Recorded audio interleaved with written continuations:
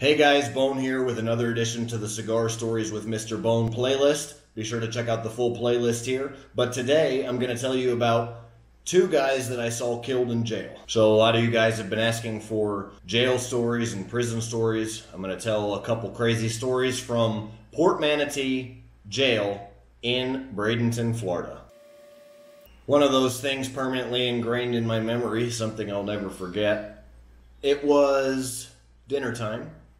I was in high security awaiting trial for shooting a man. And HS, or the high security section, it's where the criminals that are looking at life in prison or more than life in prison are all stationed. So I'm in here with murderers. For example, if you want to hear these stories as well, comment below and I'll tell these stories too. I had a roommate once who killed both of his parents with a baseball bat while I was in this same section.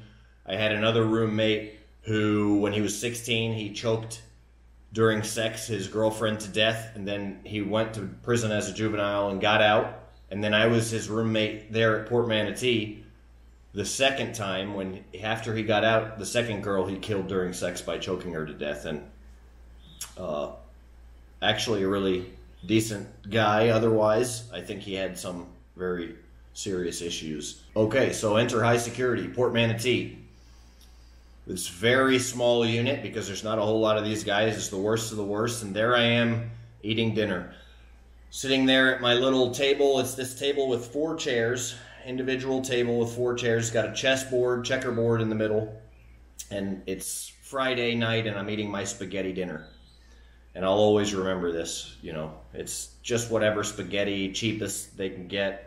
Donated, so it's got the red crappy looking sauce and just spaghetti heaped on your metal tray there. So I'm eating and I sit by myself. I keep to myself, and normally I'm at the table by myself. So these two gentlemen, a Cuban gentleman that was in for murder and a Mexican gentleman who had some cartel involvements. I don't remember exactly what he was in for, but he was supposedly this big-time cartel guy, but he was in under a false identity, and they were still trying to figure out who exactly he was. Whatever. Anyway, him and the Cuban gentleman are eating together, and the Cuban dude was really cool. He was in for murder, but he was a cool dude, chill dude. Everybody liked him, so the guards liked him, so that'll lead into this story a little bit. You need to understand that he was an amazing gray man, okay? So he fit the profile of what he wanted the guards to think he was rather than what he really was, and that's how he was able to do what he did, okay? So these are all learning experiences, okay? I share these stories so you can learn from them. And anyway, they're speaking Spanish, they're hanging out. The Cuban guy didn't speak very good English. I had talked to him a few times. He showed me, you know, some pictures of him at Guantanamo Bay, which was really interesting as a soldier back in the day, ex-military Cuban guy. Older guy, you know.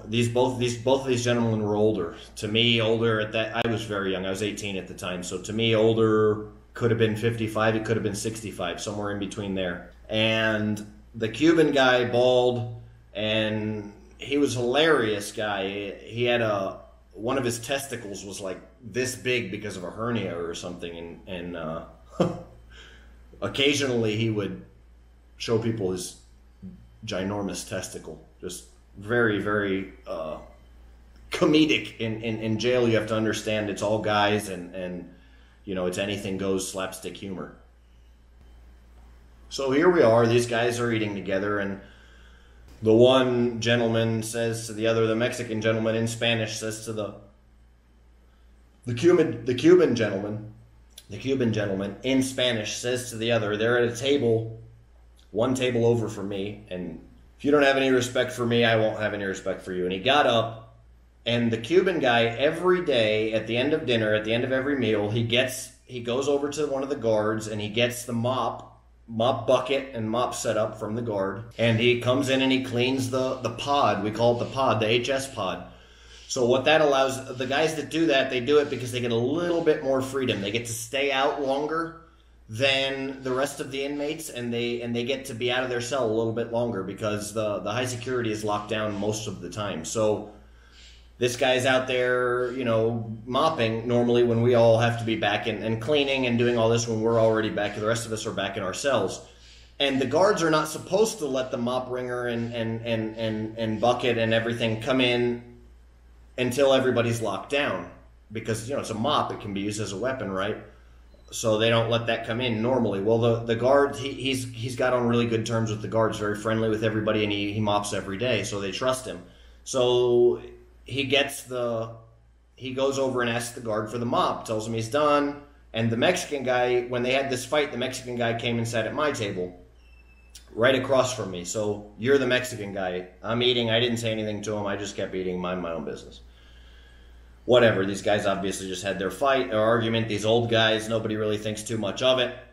So he's sitting at my table, though. Cuban guy goes to get the mop, brings the mop in, starts mopping, whatever, doing his thing.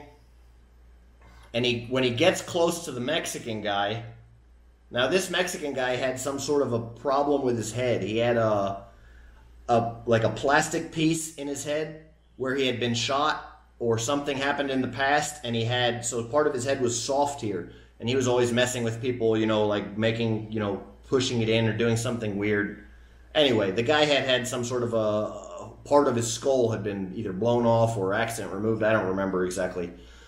But so he had like a plastic insert in his head there, Mexican guy. Well, the Cuban guy, as he starts to he's mopping, doing his thing, as he gets close, you're the Mexican guy right there, right in front of me. The Cuban guy's behind him, mopping the floor. Well, he lowers the mop slowly into sets it down, and he takes the mop wringer up off of and I'm seeing this kind of out of the corner of my eye while I'm eating, and I'm not thinking much of it at first, until I see the Cuban guy pull the mop wringer up and then hoist it, and it's big. I don't know if you guys know, it's the big yellow mop wringer.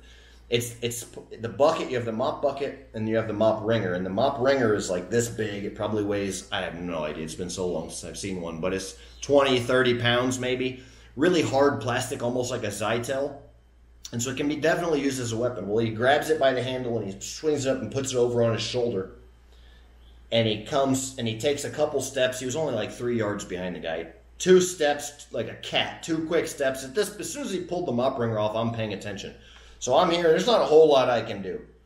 I kind of just instinctively went like this, and at that point, the Cuban guy, wham! He just slams the guy on top of the head with the mop wringer. Well, the guy's guy just goes down like this, and then I, of course, get up and take a couple steps back at that point, and the Cuban guy just proceeds to smash the guy's head to a pulp with the mop wringer. He's just standing over the guy, smash, and the guy's blood and everything from his head being smashed squirts into my spaghetti. Okay, so it's just unbelievable situation. Yeah, pretty nasty, pretty gruesome. I'll never forget. Every time I eat spaghetti now, I think about, the guy's brains and bloods that was in my spaghetti that time. I didn't finish my spaghetti. I had basically lost my appetite at that point.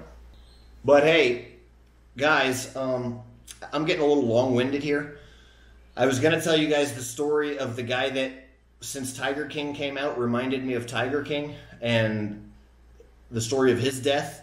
I saw 2 guys die when I was in high security, and I was there for 11 months, 29 days, and while I was there, 2 guys died. If you want to hear that story, comment below. Comment below, because this is now becoming a long video. I need to do a different video on that death. But if you want to hear the story of the Bradenton Tiger King dying, hey, he didn't have tigers. He just redneck dude. But if you want to hear the story of his death, comment below, and I'll talk about it. The funny thing about this Mexican guy, really, is that nobody knows what happened to him after this. Of course, we're in jail, so we don't have a whole lot of information, but we're avid newspaper readers in jail. And we always check the newspaper. For example, I was a big story in the newspaper. I had just shot a guy, so everybody knew who I was as soon as I got there. They're always reading the newspaper, and they're like, oh, this guy will be here soon. He shot somebody. So as soon as I came in, they knew who I was, and they knew who I shot. It was a big problem for me, too, because the guy I had shot was connected. So then they put me in a unit with that same unit I was in, they tried to kill me again. I had an assassination attempt there. So I can maybe tell that story, too. but it's also public information. So you can look up the aggravated battery case of the cartel guys that tried to kill me. You can see what happened to those guys. They got the short end of that stick. But I don't know how much I can talk about that because the charges were dropped. So anyway, if you want to see the future video, comment below. I'll share the future video. And the really strange thing is, this guy obviously died, this Mexican guy, but nobody ever heard anything. He was not in the obituaries. And the funny thing is the local Manatee government or the Bradenton police or whatever didn't know who he was. He told us that he was in there on his cousin's name. You know, he told everybody that, or not everybody, but he had told a couple people because shit travels in jail. But apparently, I think the police kind of just wiped it off the map, and when he died, they kind of swept it under the rug. I don't know. I don't know if the Cuban guy got more charges. I don't know. We never heard anything else about the Mexican guy that was killed there, which is crazy. The other guy that died, it was in the newspaper, so I don't know. But comment below if you want to hear the other story. And thanks for watching. Bone out.